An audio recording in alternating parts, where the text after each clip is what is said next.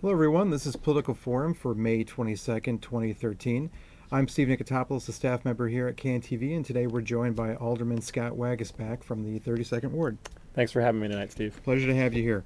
Over the next 25 minutes, we're going to be taking calls from the community, so feel free to call in. The number is always on the screen right here, 312-738-1060. Alderman, can you please let us know a little bit about the 32nd Ward? What part of the city is it located in, and what are some of the key highlights? Well, so everybody knows Steve's actually a constituent of mine. I have to start out with that, and he lives in Ukrainian Village. So Ukrainian Village is obviously one portion of the old ward. As a lot of people out there know, we've been redistricted, and in the new map, I've lost Ukrainian Village, Wicker Park, East Village, and I moved over to Logan Square. But I still have a good portion of the neighborhoods, like a little bit of Lincoln Park, Roscoe Village, Bucktown, and then essentially moved a little bit further west to Logan Square. And let me put your info up for everybody. So this is the old map. Right. And this is the part down here that is the Ukrainian Village. So a lot of this is Wicker Park and Bucktown. Right. And then Noble Square. The number, I assume, is still the same, 248-1330 for your office. That's right. And then, of course, ward32.org for any... Yeah, and we try to put a lot of information on the Ward 32 site, whether it's about schools, construction, big projects that we're working on, all the neighborhood organizations, and links to other valuable information. So you should probably check it out and just learn a lot from just the Ward 32 site. And as your constituent, I could recommend anybody who wants to get on the newsletter. You're always going to get something that kind of lets you know what's happening in the community and what's going on in city council from an inside point of view. So it's actually really helpful. Now, just to talk a little bit about the ward mapping, here is the difference, just to show you a little bit. Now, this is the old ward, okay, with the black right here. Right. The new ward, now here's Bucktown right here, here's Bucktown over here. So you still have most of Bucktown, but it meanders all the way over into Logan Square now. How did this ward remap happen? Well, essentially, when you look at the map, and you can see different neighborhoods split up there. So if you look on the right side of your map there, it says the 2 next to the 32. On the far right of the map, that's Alderman Fioretti, and he basically took over a good portion of the 32nd Ward, Walter Burnett. And a lot of what happens here is just... it depends on which caucus or which faction is working on the map at a particular moment. But essentially, the Hispanic caucus and the Black caucus members of the City Council, based on the Voting Rights Act and other issues, kind of carved out what they needed for their portions of the maps. And a lot of the people who are kind of in between the lakefront and then the wards further west we're left with these pockets that kind of roam around, and a lot of that's just split up between us. I think the way to look at it positively, I mean, there is a lawsuit out there, but to positively, take a different angle on it, we would represent anybody that we feel needs representation. So if somebody calls our office, even if they're in the old part of the ward, we feel obligated to make sure that we help them, as well as the people in the new portion of the ward. So you pretty much are doing double time right now. You have seemingly all of this area plus all of this area. So right, pretty much what, a third of West Town? It's a pretty large area, but I enjoy working in both areas, and I've learned a lot from people in Ukrainian Village over the years. I'm in Wicker Park. I'm really sad to lose those areas because I really feel at home there. But it'll be very interesting to pick up the new parts in Logan Square. No, we're sad to lose you too. Let me go ahead and open up the phones because we have somebody calling in. Hello, caller. What's your question for the show? Yes, good evening. Actually, I have 2 questions for you, Alderman. First question, concerning the school closing plan. I keep hearing that the reasoning is that we can't keep the status quo. I'm just having a hard time accepting the fact that closing 50 schools is the answer to that. And so I just want your insight on that. And then also, if you can remember the second question, I know that your ward is filled with a lot of people who like to bike around, and especially with the summertime coming up. I just want to know what's your take on the proposed bike rules to maybe possibly start getting some of these bikers in line. Sure. If we could start out with the bike issues. Essentially, the city's moving forward on a plan that really pushes biking, and favors biking throughout the city. There's new pedestrian plans, there's new CTA plans, there's plans to put bike lanes in up and down on the spoke routes like Milwaukee. There's bike share programs going in that'll be taking up a lot of parking spaces. I think that's all well and good. Some of it's not well thought out or as well thought out as it should be, but the city's moving forward on it. My biggest issue is that along with the movement to increase the amount of bike usage throughout the ward, throughout the city, that we see enforcement as well. And every summer we do about 6 to 9 enforcement events, and they've actually been more focused on safety, handing out lights, talking to people who blow through lights, mostly at Six Corners, Damon, Milwaukee and North, and then in Lincoln as well. I'd like to see more tickets written, and we've talked to the commanders about that in different areas. We've talked to the ATA and CDOT and said, look, if we're going to put all this investment into it, there needs to be a give and take here, and making sure that people follow the rules of the road, not just share them anymore, but follow the rules of the road is important. Mm-hmm. On the CPS closings, Steve and I were just talking about beforehand, and we're still gathering information from what happened at the board meeting, but I can tell you that many of us were opposed to such massive closings, especially because CPS did not have a plan in place, a master plan for the entire school system. The $1 billion gap that they're talking about is pretty bogus. They come up with that every year, and they end up with a surplus. So the facts just don't. The facts just aren't right that we've been seeing out there. A lot of us were going to the hearings. They didn't listen to what was happening at the hearings.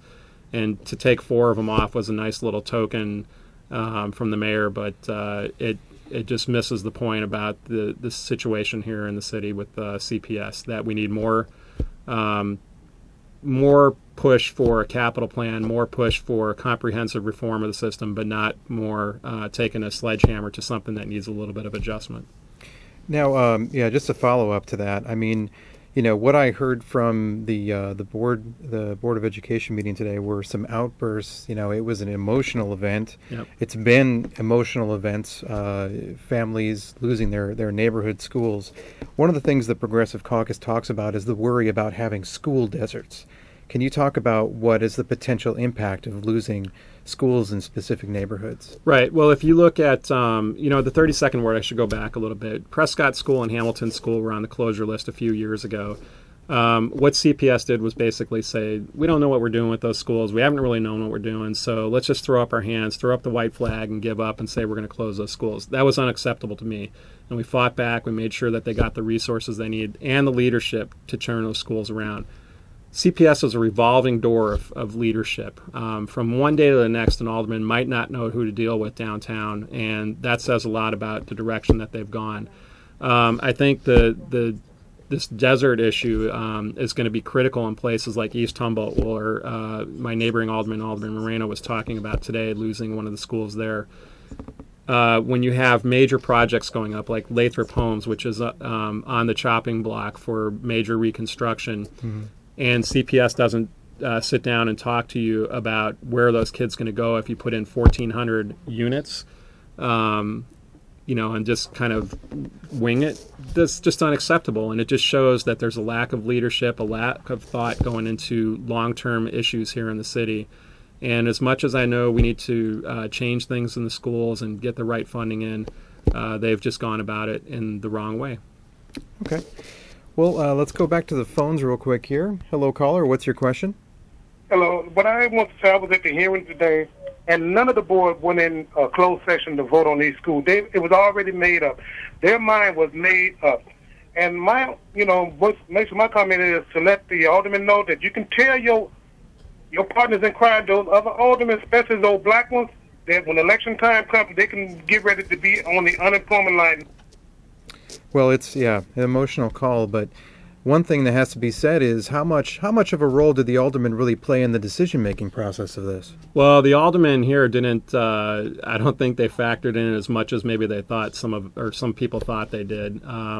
There are, some aldermen in the city who might have had a little bit more of an effect because they're very tight with the mayor. But I think you're right. We'll see what happens 2 years from now. But it's not just about CPS. I mean, I think there's been a lack of regard for policies in general across the city. And I didn't go to the hearing today, but I think it was a foregone conclusion that they were going to close those 50. But here's the point. You can continue to go down the path you're going. You can continue to put these kind of people into an appointed position like this, or you can have an elected school board or something similar to that. You can continue to have the same leadership at the city as we've had for the last couple decades, and I don't think things have changed much, except that now government's on privatization steroids, and it's just despicable in a lot of ways. So I think that if people want to see change in this city, you better get out and organize, or you can expect the same thing. And I want to remind everybody, Political Forum is here every Wednesday night at 7 o'clock. Over the next few months, we specifically are going to be having aldermen in, so feel free to call in. As you can see, we let people call in and ask their questions directly to the guests, so feel free to call in and ask aldermen what their opinion is of the school closings and what role they played in or against it. Let's go ahead and take another call right now. Hello, caller. What's your question? Yes, good afternoon, Alderman. How are you? Good, thanks. Good. My question is, what kind of festivals would you be having around your area for families? Well, actually, we have about 30 plus festivals or events in the ward, major ones where we have to close down major arterial streets. I suppose losing Ukrainian Village, I'm going to lose a few of them there in Wicker Park. But, last night I was at the Logan Square Neighborhood Association event, their annual Congress. There were a few hundred people there. So in terms of the Logan Square area, I'm really, even though I've been in that area for a long time, I've known it. You don't know it in the same way that you do when you become an alderman of an area, because you're really much more closely connected with people. So that area I can't really say, but in some of our other neighborhoods, Roscoe Village, Wicker Park, Hamlin Park. We have a lot of events based around the different holidays. We work closely with our neighborhood organizations and with the park advisory councils, which are just made up of parents and family members in the neighborhoods. And I think if you look at the Ward 32 website, you can go on there, ward32.org, go to the neighborhood pages, or if you get on my newsletter, you can go on ward32.org. There's a place where you can go sign up for the newsletter, and every week I send out a newsletter, as Steve mentioned, about the different issues, but we also put all of the events that we know about or can get onto the newsletter, and it's pretty extensive. You can find out about all sorts of family events there and things that I support. And one of the things I pointed out with your two maps is that you still maintain Bucktown in the new map. I know that one of the strong organizations in Bucktown is the Bucktown Community Organization, so I know they definitely getting better. And they definitely try to sponsor a lot of community related things. Let me ask you real quick. Let's talk about the parking meters. Now, when you came in today, you told me a bit about what it was like today, sitting in a meeting discussing what the new parking meter deal looks like. Can you give any insight into exactly what you're facing in City Council voting on this? Well, we're not facing the same 3-day rush that we saw back in 2008 when the city sold off the parking meters to Abu Dhabi and Morgan Stanley. It turned out to be the worst privatization deal in this century, and I can just attest to that, having gone through the last few years of trying to deal with this parking meter issue. And I think everybody out there would agree. We potentially lost billions of dollars that could have gone into all these other policies and things that we need to fix the city, whether it's more police officers out on the street to fight the overwhelming crime that we're seeing, stop from closing mental health clinics, whatever. But today we had another briefing about the Mayor Rahm Emanuel's New Deal, where he said, make lemonade out of lemons, but it's pretty sour stuff. And it's not all it's cracked up to be. So I think a lot of us will be, looking at a no vote, starting from that perspective instead of starting out with an automatic yes, even though, as we talked, 24 of my colleagues already signed on to Mayor Emanuel's deal. So it's pretty sketchy, but it's more bad news for taxpayers in the city and just everyday residents and businesses. Well, I was mostly referring to the rubber stamp report that came out, and since a lot of the aldermen already said they were going to sign on to it without reading the finer details, it was interesting to hear some of the finer details today, because it seems like something that you actually not only have to sit in a meeting on, but almost take like a collegiate course on how to understand the math and the ratios behind how it's being distributed. It is, and I'm blessed to have people who are very close to me that have been helping out, taking a lot of their time out of their daily schedule and their evenings, and we've been sitting down for the last few weeks now running through numbers, different analysis, different perspectives on it. You know, when somebody tells you we're going to have something for free, especially when it comes to meters, you got to question everything that they say. So when the mayor said, hey, it's going to have free Sunday parking, nothing's for free. So the cost that we've found on it's going to be much more costly than free. All right, well, thank you. Let's go ahead and go back to the phones here. Hello, caller. What's your question? Hi, thanks for taking my question. I had a question. It's regarding disabled parking. I'm just curious, if you live in a residency where there's disabled parking and the person moves out of that unit, does that parking spot become available? Good question. Is that well, if it's a private parking spot, that would be up to the building management or the condo association, depending on what you have. You know, if it's a rental building, I'm not really sure. But if it's a public space, what we try to do is make sure that we follow up on a yearly basis, or as much as we can, to find out what that person with that handicap spot is doing. That's if it's a public space. If it's a public space, you can, and you question it, you can write into our office, you can email us or call us. And what we do is we just ask the Department of Transportation and their inspectors to go out and just follow up to make sure that that person is still up to date on their handicap parking space. Yeah, sometimes there's a reference number on the sign itself, and That's you correct. can take that down and call it into the office. That's right. Let's take another call. Hello, caller. What's your question?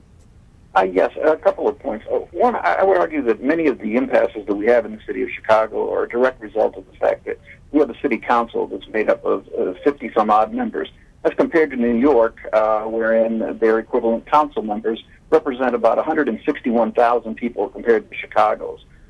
In Los Angeles, it's about 250,000 people for every council member, and there are only 15 members.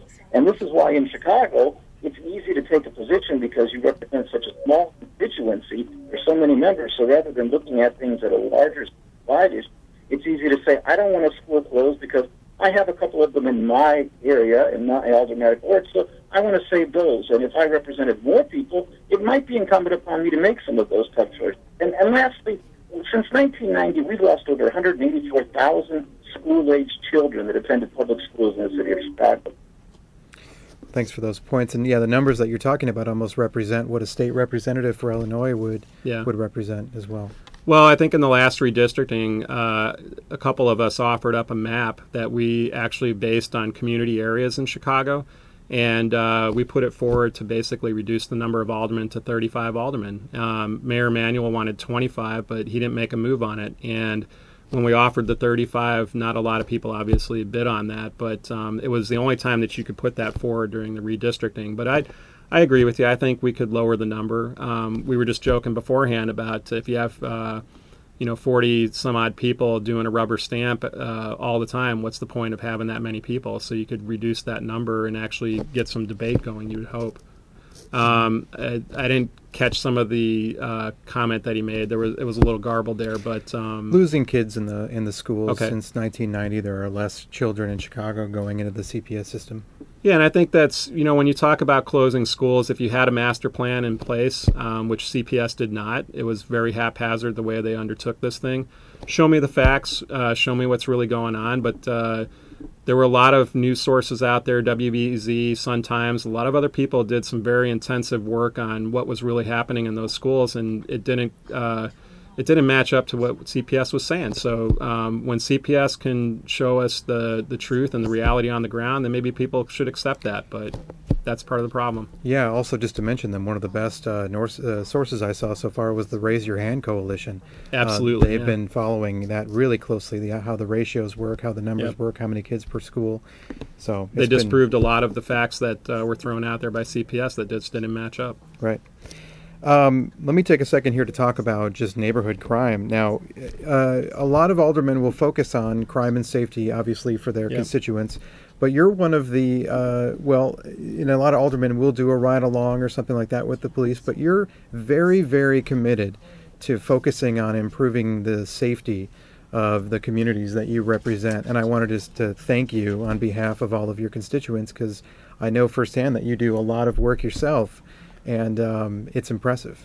Thanks. Yeah, we, and just so everybody knows, Steve started his own neighborhood watch program for Ukrainian Village through Facebook, but it got a lot of people involved, got a lot more eyes out there on the street, people walking to and from work, or they're doing their daily, things out there. And we've tried to replicate that in every ward, getting these neighborhood watches out there. And then we spend a lot of time at night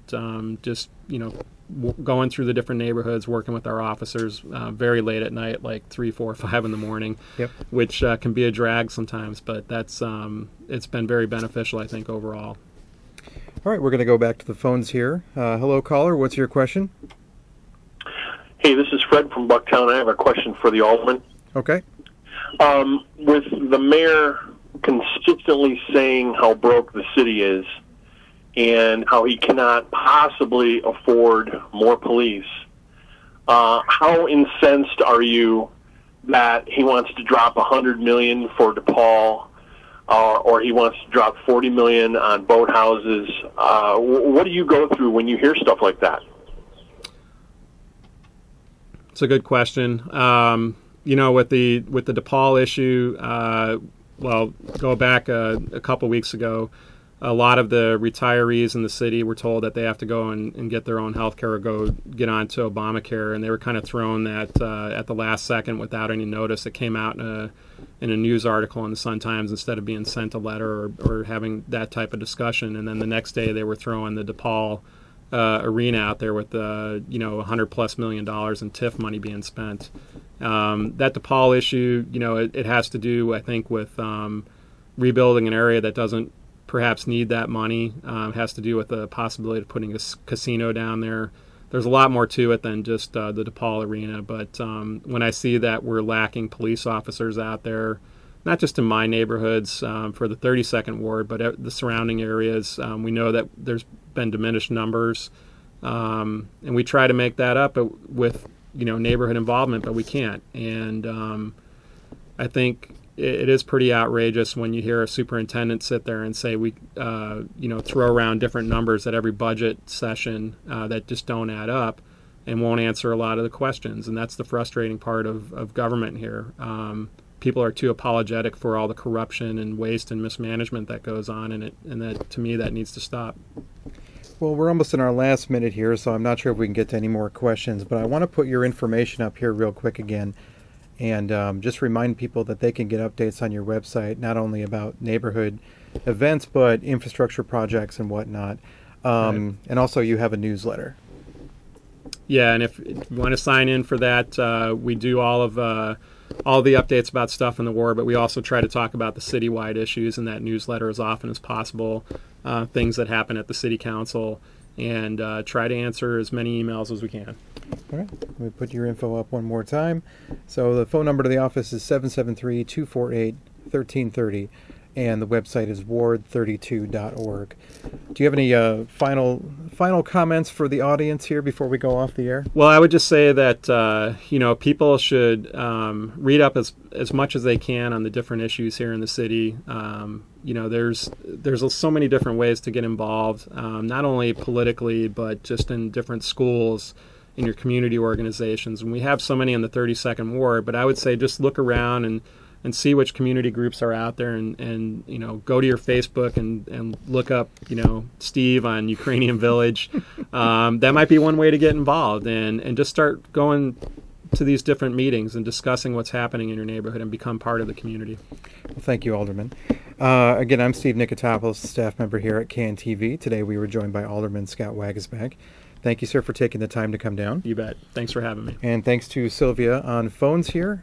Be sure to tune in next Wednesday night at 7 o'clock for the next edition of Political Forum here on CAN-TV.